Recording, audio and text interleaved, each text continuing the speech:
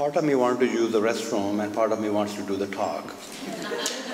Isn't that beautiful? These are called the energetic patterns happening at different places. So I think I'll talk and endure through my restroom urges.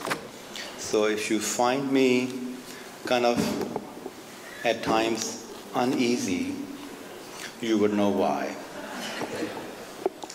I'm sorry. Sasha is saying, why did we even put this guy up here on the stage, right? Sasha, this is what happens. We have to pre-screen our speakers so that they don't create unusual circumstances on the stage, like myself. At any rate, so here, we take 5 minutes. Thank you, maybe I'll leave. All right, so here's the scoop. The scoop is, this is not really my favorite subject to talk about. I wanted to talk about something different and something fluffy, and Zaida told me, you are a psychiatrist, remember. You should remain a psychiatrist, and psychiatrists do what psychiatrists should do. And I said, what does that mean? She goes, talk about the subject matter which are medical and which makes sense. So I'll be talking about subject matter which are medical and make sense at times, and other times they don't. So I'll stay within the norm of what I know and what I don't. I just want to kind of make a couple comments of the souls who are here today. We have a dog here too, right? Yeah. So dog, was he pre-registered or he registered on site? He registered on site? Okay, so we'll bring in the dog for our first bipolar moment. This is my first slideshow. So if you're looking for the PowerPoint slideshows, we start with the dog. People love dogs, love animals. So sometimes they say, well, I want to come back home and be treated like by my dog. I mean, when you come back home and your spouse or somebody else says, where were you all day? The dog doesn't ask that question. He says, welcome home, right? So you want to kind of pick it up? Yeah, you want to see? Do we pick her up?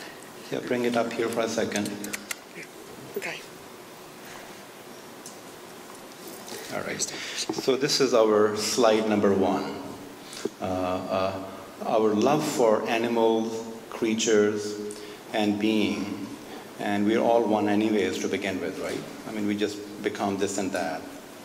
A tree or a puddle or a seed or a human being, right? I mean, but eventually we are no different than a dog, no different than a tomato, no different than a bird. We all are divine gifts in this world that we live in, right? I mean, God created us all, and God is one, but many ways to find it, right? Okay. So I want to kind of thank Sandy for what she does in our office. So when you're making a comment regarding our being together, it's really not me. We all are together trying to learn and trust ourselves and understand our knowledges and deliver them in the most humble way. So thank you for coming with Kaya. And I'll get down to actually doing some medical talk here because you paid to come here and you would not want to be leaving without learning. So we will just do science. You will do the art. Facts of knowledge are not mine. We just discover them. Gravity is there. If we know it, we work with gravity. So there are some laws and diseases of the brain. I did not discover them. Somebody else did. I learned them. And so I use those knowledges to make people aware.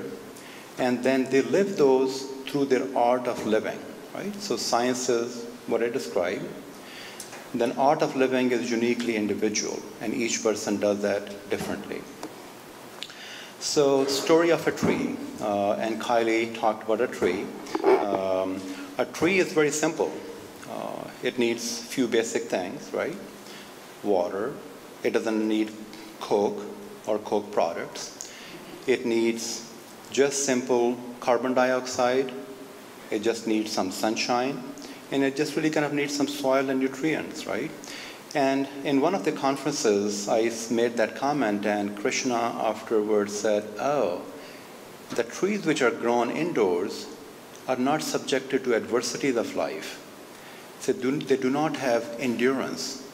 So the tree which is outside is going to be given a lot of adversities, rain, strong winds, hails. It's not only going to get just sunshine, it's going to be subjected to very powerful forces of life. And that's what develops a real tree, with the adversities of life. So if we look at that tree example, we as human beings are really no different than a tree, a walking tree. We have some very basic premises, and we need some very basic needs. And we have this locomotor system which allows us to move around and go places and whatnot, which is very beautiful.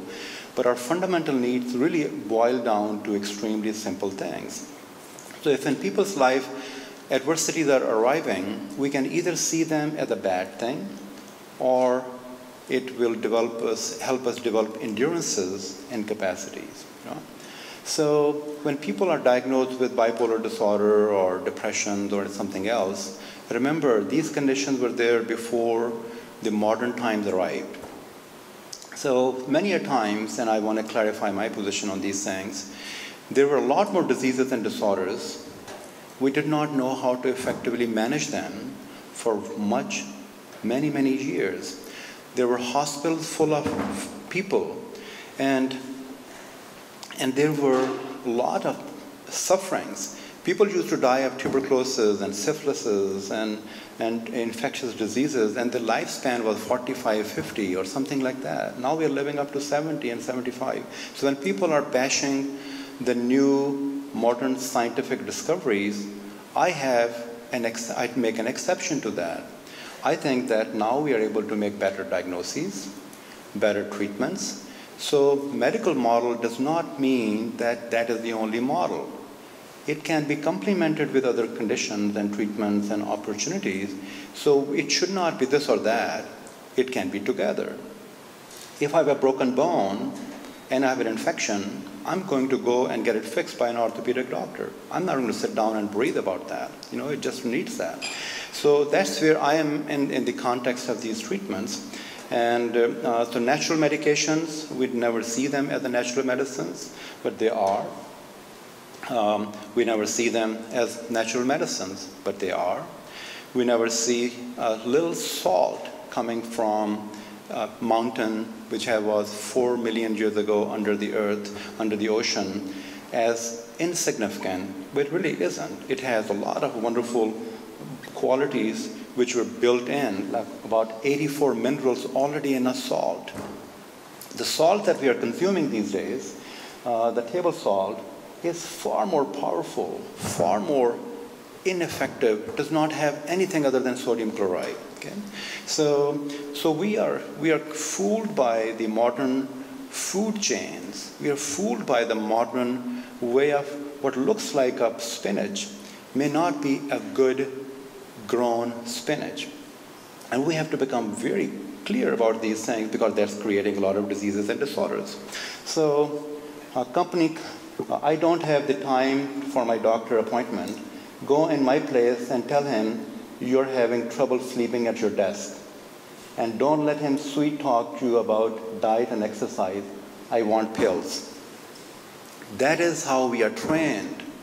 We don't have the time, but we want our medicines and we want to go back to the same runs of life. And that's okay with many doctors. Many doctors, even in our practice, I have people who would just come in and get their medicine. They do not want to hear the next conversation. And that's perfectly fine. It's easier for me to write a prescription than to talk about a disease and a disorder and educate people. And I would say 80% of the people who come to our practice have that mindset. It's not their problem, it's our cultural problem. We consume more medicines in this country than all the world on the one side. It's absolutely stunning the amount of medicines we consume in USA. And it's no coincidence, you and I are doing that as we speak. So integrative medicine, as it is not a medicine of exclusion. It's a medicine of making mindful choices and making choices within the reason of what will work and being able to use them. So what does that mean? I just picked up this, actually this is Dr. Nussbaum's slide, and nutrition is very important. So is the physical activity. You cannot be watching television and watching a game and thinking that you're playing the game. You are not playing the game. You're just watching and popping popcorn and food, and that does not qualify to be physical activity. Physical activity is when you're sweating, when you're moving, when you are moving, not a hockey player. Or your remote. Remote can be moving. That's not good enough exercise. And spirituality, very important. In the present day and time, we don't talk about the subject matters, but I hear about those subject matters. So I'm going to be going to Turkey in 2 weeks, and I hear such an interesting questions when I make that statement. So somebody would say, actually, even our brochure, when the brochure went out, we were trying to conserve our postage because we had very meager resources to get things. So we have a non-profit. It's Muslim Physician Society of Greater Pittsburgh. So we use that as a non-profit venue to send it in a cheap way. So Krishna called me up and he goes, who is doing this conference? Claire or a Muslim Physician Society? I said, oh, we were just using that to make it a cheaper way of getting the word out. And he said people are asking that question. Okay, so people ask questions regarding religions and its impact on their decision-making processes. So there's not a day go by when people, if they know that I follow a particular faith, they will ask me, what is this ISS? What are these guys doing? What do you think about that? What's your dress code? So we are having these conversations of fear and challenging ourselves, and yet it's important that we know that there's really truly one faith in this world, and that faith is that we are alive, that we were born, and that we will die. And in between, we have some time to spend in a most meaningful manner that we can, right? Really, that's really one thing. Death is certain. I don't know where I'm going to go, but I don't care for me to have my beliefs become yours, right? I mean, we all have to have different beliefs. But my point here is, there's this whole psychological difficulties going on based on fears and worries about where we are at, what's happening, are we safe or not. And my suggestion is, that we begin to look at spiritualities not from the eye of fear, but through the eye of wisdom and through the eye of light, not through the eye of darkness. And so my invitation for all of us is to begin to set that intention. Well, if I know my faith, maybe I need to know somebody else's faith, my neighbor, my brothers, my sisters, somebody around here, and get to know their culture and get to know them so that I'm not fearful of anybody, but I'm enlightened by something. So as Kylie was talking about her matters of exploration of the world cultures, I think we all need to explore, and America is so very beautiful. Right in here is every culture. Italy is here, China is here, India is here. You pick up a country. Yesterday I saw somebody, Ruthan asked me to see, from Korea. Now we have all the cultures right here, right? So we can learn from each other and grow from each other rather than worry about each other. Mental stimulation, doing something which is important and interesting. Socialization, which is very critical. We are social animals. We like to be social. We like to know each other. Otherwise, we feel very alone. So what does that have to do with bipolar and all that? Everything to do with the bipolar and everything. So let me now go over some of the things. So the treatments of the future are going to be medications used mindfully rather than mindlessly. Integrating nutrition, exercise, yoga, energy-based care, mindful living, storytelling, grandmother's wisdom, music, form, chicken serve, dance of life. Anything that you like. That's a recipe. So when I'm seeing people, I'm giving them this recipe of life. What do I see every day? This is what I see. And literally, sometimes I have to accommodate people as an emergency. And I compromise my own sometimes well-being to see people, this is the amount of pathology we are seeing. And I'm not exaggerating that, Sometimes my next appointment is in 5 weeks. So Ruth picks up the phone and says, I have somebody suicidal sitting in my office. Can you see them tomorrow? Well, how do I do that? I have to compromise on something that I wanted to do to see this woman, right? And this is what I'm seeing. And this is not a story. This is the real situation. Mood disorders are abundant. Psychotic disorders are abundant. Anxiety disorders, personality disorders, addictive disorders. We do addiction treatments. If we open our doors for treatments, it will be filled up. We only take one insurance. It limits us to the number of people who come in, and even then, ask Sasha, she's my PA, do you take time to have lunch? Not usually. She does not take the time to lunch because of what? Because you don't like lunch? Patience. Patience. Asking for what?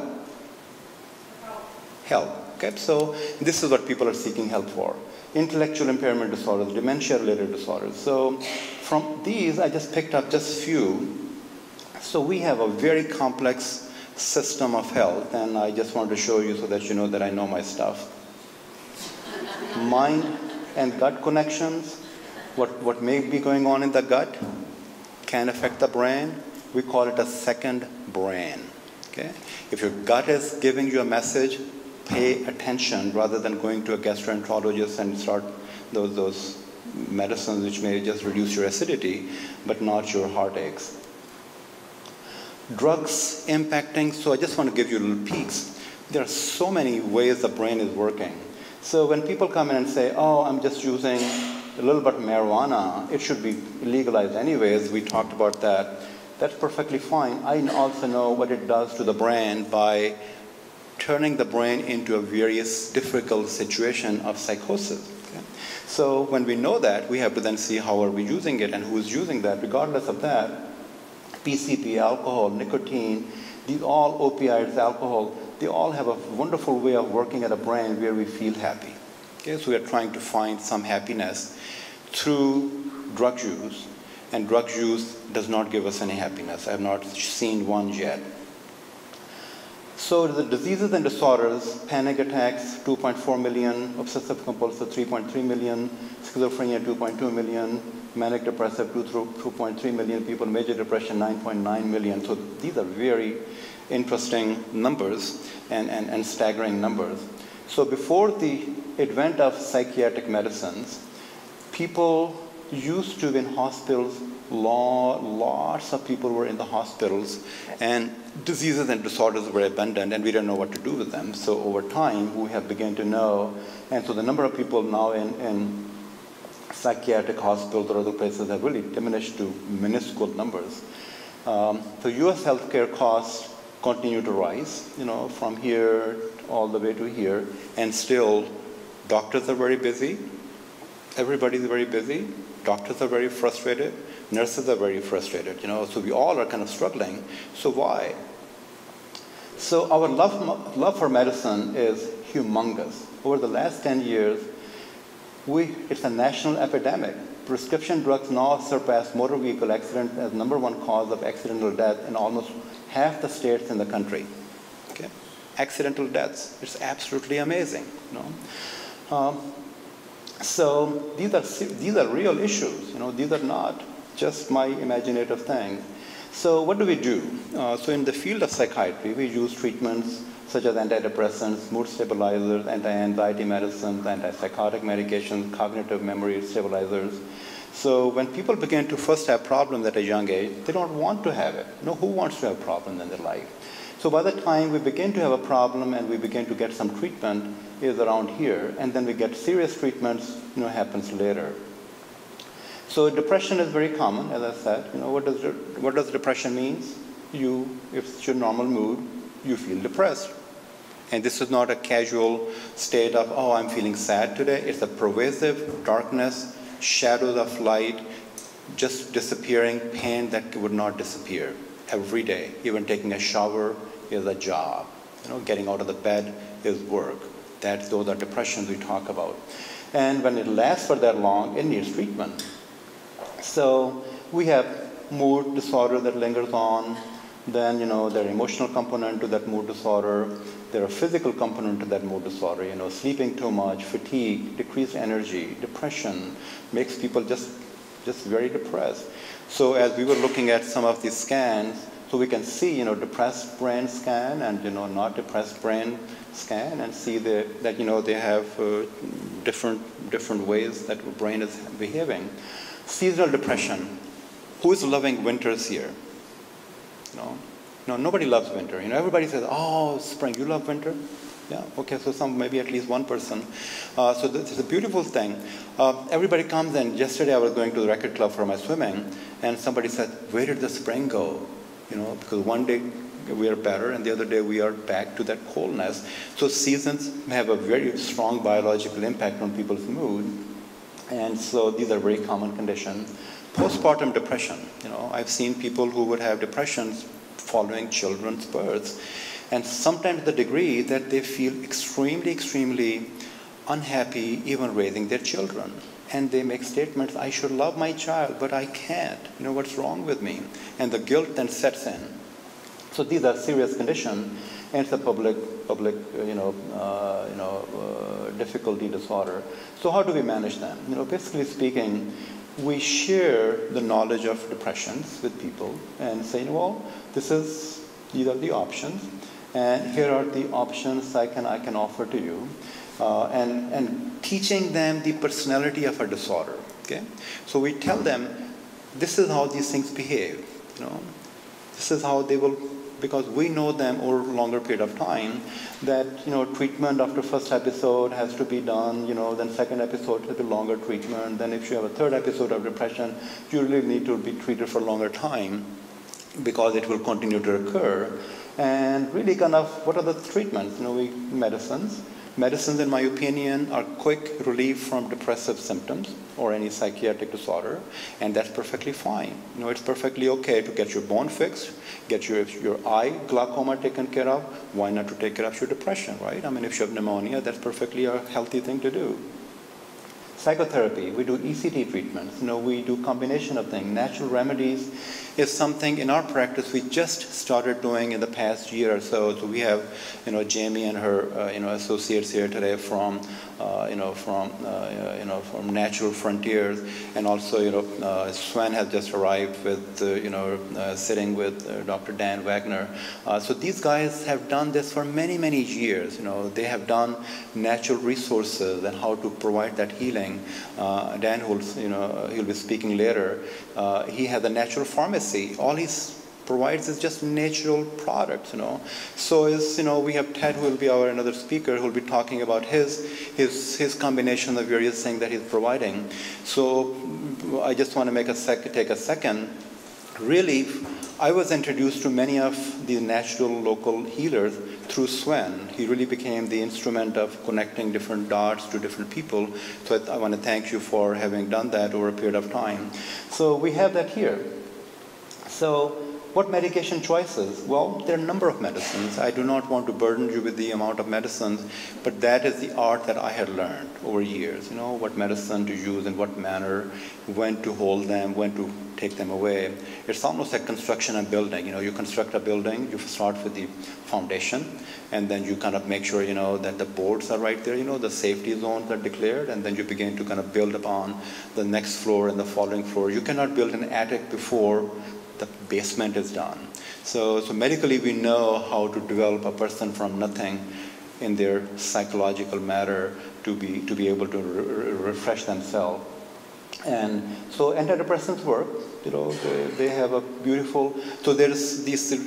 Sometimes I will see these, especially in the integrative, community of people. They will say, "Oh, all these medicines are no better than placebo." No, I disagree with that. These medicines do have efficacy and benefit, and longitudinal studies are done to be able to make those points.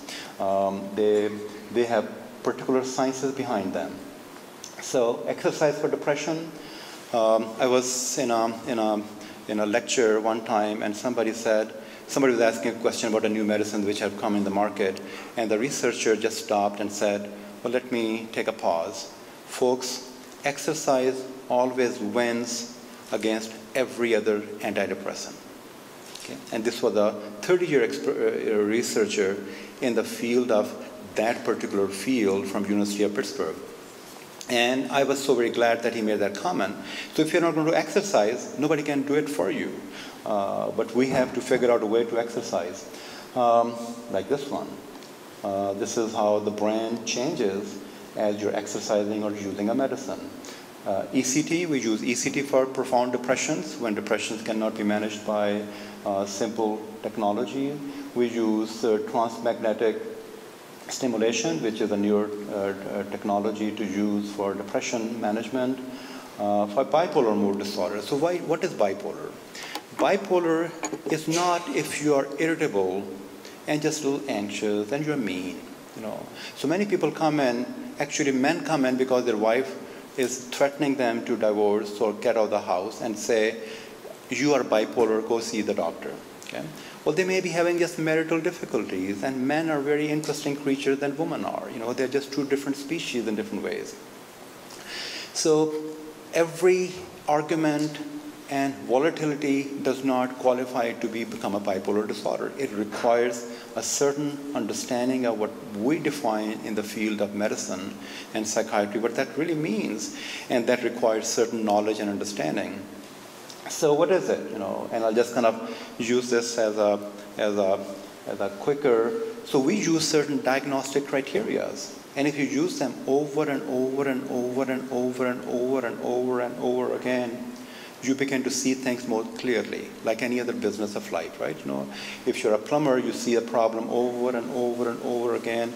My teacher, I used to be when I was a resident, she would, after I would start presenting 3 or 4 sentences, my case to her, she would say, oh, I bet he is bipolar. I said, Dr. Kane is really superb hero. Because she would just pick up things from very quickly because she had done it for so long, for so often. And truly, when you do it for so long and so often, within short time, you begin to know where that's going, you know, where the story is going to go. And the rest of the story validates your initial ability to kind of discern that. But we use certain criteria, you know, and I'll just use this as a template. Elevated expensive, irritable mood lasting for 1 week, inflated self-esteem and grandiosity, decreased need for sleep, more talkative than usual, pressure to keep talking, flight of ideas or subjective experience that thoughts are racing. So this is just one little thing. So now it's a picture, you know, if somebody's very happy all the time, and they can be happier and continue to be happier, well, maybe there's something that needs to be looked at. They're very easily distractible, you know, excessive involvement in playful activities, you know, impulsivity. So for the sake of moving through the ideas, now we are beginning to recognize perhaps inflammation in the body can cause not only arthritis, but a brain difficulty as well. We used to think that inflammation is going to cause, you know, diseases and disorder, rest of the body. The newest understanding is, oh, maybe the brain diseases and disorders are from inflammation, just the way a tree, which is unhealthy tree, maybe there's a problem in the nutrition of the tree or the location of the tree, right? So this is a relatively newer understanding in the field of psychiatry, which goes back to when people are saying, you know, well, we changed gluten, we changed this thing in people's dairy and whatnot, and they begin to get better. Oh, their mood got better, their diabetes got better. It means there's something that was systematically done to improve their whole body structures, right? Does that make sense? You know, my ears are also attached to my body, by the way. It's not only ENT doctor who knows what to do with that.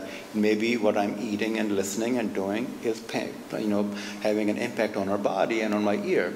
So this newer understanding is actually very exciting, because we are now recognizing the role of inflammation and what we can do, and that's where these natural supplements and these kind of things are very, very important to know what we are deficit in, and what we really need to do to make our bodies more healthy. In conditions like that, we use various medicines. They're powerful medicines. We have, you know, folks who make Latuda. They're gathering over there too. Absolutely beautiful medicine at a certain stage of our life, and sometimes even at the maintenance stage of life. But Latuda alone cannot take away the bipolar disorder. You need to do a lot more to be able to make sure, that you're living in a healthful space, and thus the necessity of, normalizing human behavior. Stress and anxiety, who doesn't have stress and anxiety? We all have stress and anxiety. And that is absolutely the most wonderful thing to endure in this life, right? Because stress and, you cannot be happy all the time. It would be so very boring to be happy. You would even forget to know what happiness means, because you'd be lost in happiness. You would not have any contrasting way to even know what happiness really means, right? Sadness allows us to know what happiness is. Pain allows us to know what not to be in pain is, right? These are very fundamental. This world is set up on a dichotomous manner. So without those contrasts, the brain cannot get it. So we have a sunshiny day, it makes us appreciate when we were kind of in cold, clammy days, right? So it's very, very important to know adversities are so very wonderful and great training for us. 4 or 5 years ago, I was going through some very difficult time, and I have a friend in Pakistan, and I called him up and I said, I'm getting screwed, basically speaking. I said, I don't even know what's going to happen to my life. My degrees are flying everywhere, I don't know if I'll be able to function and work. And he made some comment, and he said, you know what, Safdar, God trains us not only through love, but also through adversities. He said it's a part of the wheels of a training cycle. One is love, we call it, Jamal, and one is Jalal. Jalal is, when the God is getting your attention and saying, get yourself together, where are you going?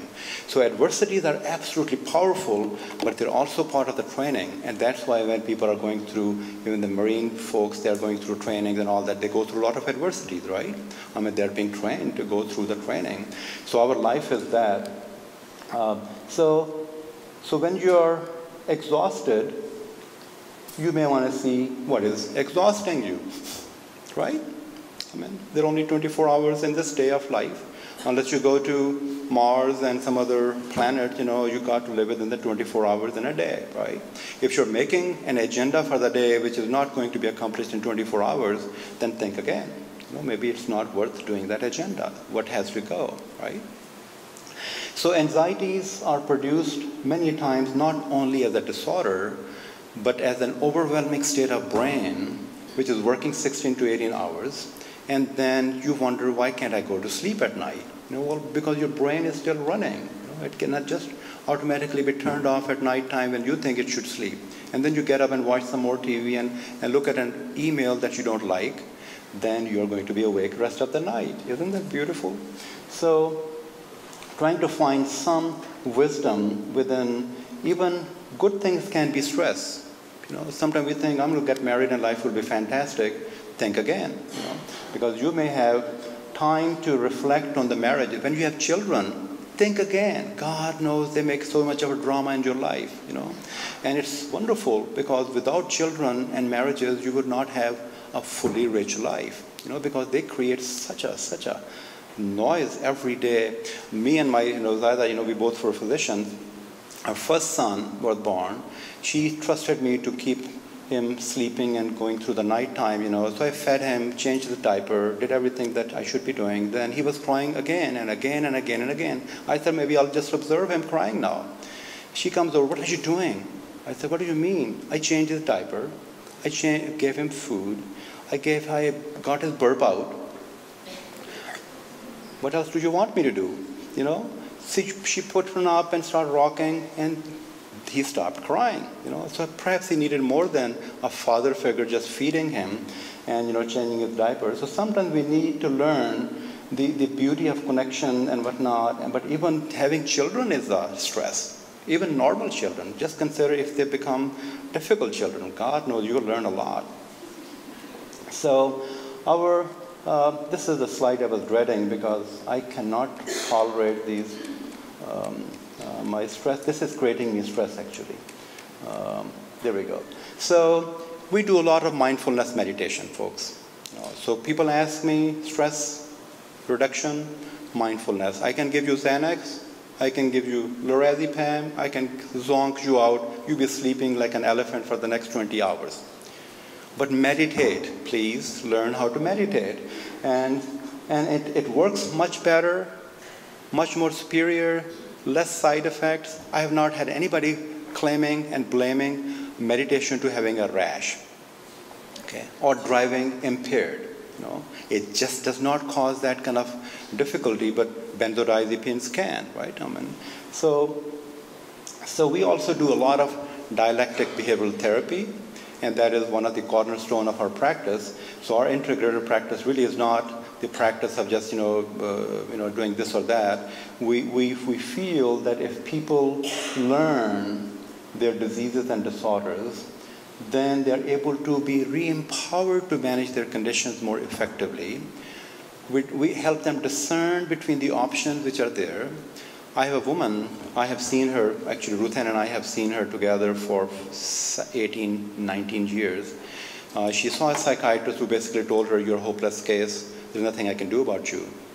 So Ruth Ann does favors to me. She sends me hopeless situations, and she expects me to do something creative. But basically speaking, nobody's hopeless. We all may have very difficult situations, but many a times I don't have answers for people's difficulties, but I still can listen to them. I can relate to them. I can provide them support, right? Okay. If I don't know what to do, at least I can be nice to them as a minimum, right? Okay. And so that is a good medicine. That woman, her interest is only in medicines. As her disease and disorders have progressed, I'm giving her more and more medicines. Now she's taking maybe 4-page medicine, at least as a minimum. So yesterday I sat down with her and I said, "Would you?" And she said, "I cannot sleep well at night." And I said, "Would you consider doing some yoga?" She looked at my face again. "Haven't you gotten my verdict on that?" She does not want to do anything to do with meditation. End of conversation. So what do? I print prescriptions, I sign them, and I wish her well. She said she could not afford to get the Abilify anymore because her plan had changed, and she said, "It's costing me $1,000. I can't do anything about that. If the insurance plan has changed, and your now medicine is not covered, what can I do? I really cannot do other than pray for you a bit more, right?" Yeah. So, but she's not interested in anything else other than getting the medications. So we give her medicine. It's really that simple. But those who are open to other learning, we offer them the opportunities of coming in and meeting our nutritionists, meeting our yoga teachers, coming in and just doing some drumming with us and learning from the various aspects of life. So, and I'm not saying but one is right or wrong. They all are beautiful human beings. It's almost like if somebody wants to sell me a car and I'm not interested in buying that car, I'm not going to buy their car. It doesn't mean the car is not good.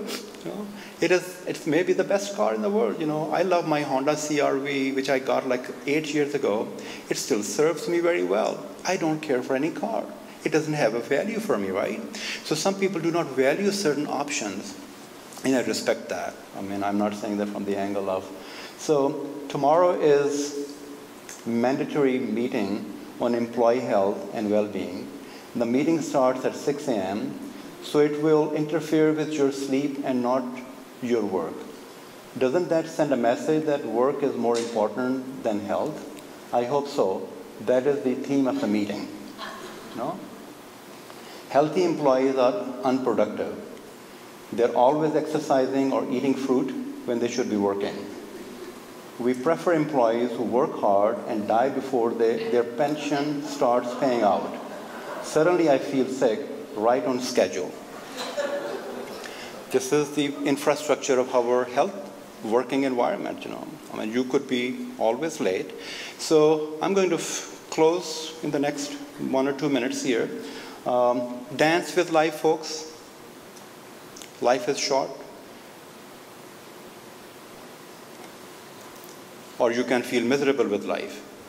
Those are the only 2 choices I know.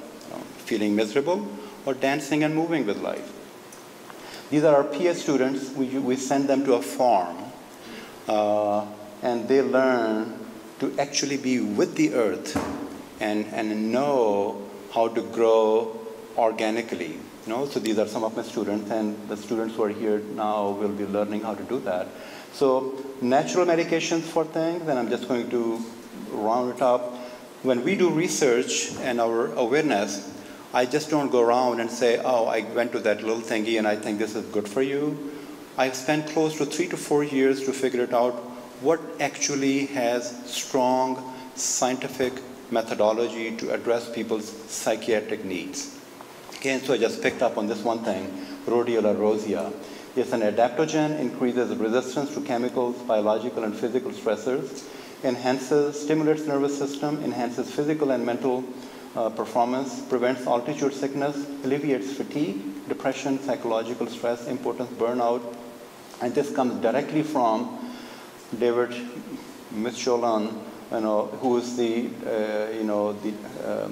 director of Alternative to Medicine Center at Boston.